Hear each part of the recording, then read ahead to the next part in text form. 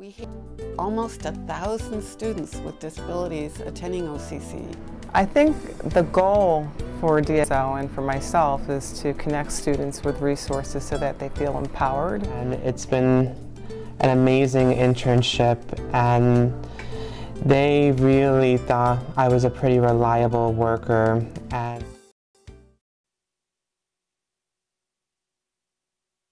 the services we provide students with disabilities are actually mandated by several federal laws.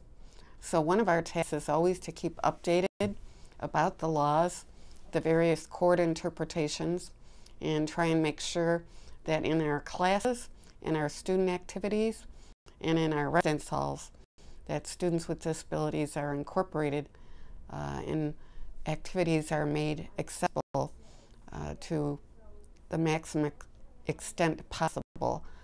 Well, I've got to work with a lot of really interesting students. So I've learned a lot about, how to interact with different students. One of the students I work with, he comes in every other week or so, and we work on time management skills. So I've actually learned how to communicate those types of skills and tips to somebody who doesn't really know them. well, the Disability Services Office has been a tremendous support here on campus. They understand me, they understand the accommodations I have to go through.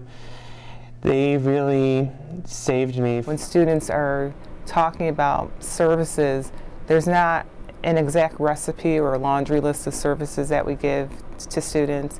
It's really individual. So it's really important to me for students that I'm working with and with the DSO office that we're all working with to continue to stay connected so we can kind of develop a plan or a strategy, which is that accommodation plan that we use here that students give to their professors. One tool that we use is accessible textbooks. So instead of having a paper textbook, you have an electronic textbook where you can just come in and have it read aloud. And you can see it produces the audio and shows the text. The main goal of testing services is to provide accommodative testing to students on campus that need that. We provide extended time and quiet location rooms. We provide programs that read the test to students. We enlarge tests for students. Any accommodation that you need here on campus, we try to provide that.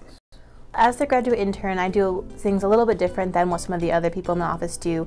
I actually write a newsletter for the office, which comes out twice a semester. I do some of the intake interviews like some of my colleagues, but I also work with students one-on-one, working on things like time management skills, or how to edit a paper and those kind of things. And my primary role for OCC is Disability Service Specialist.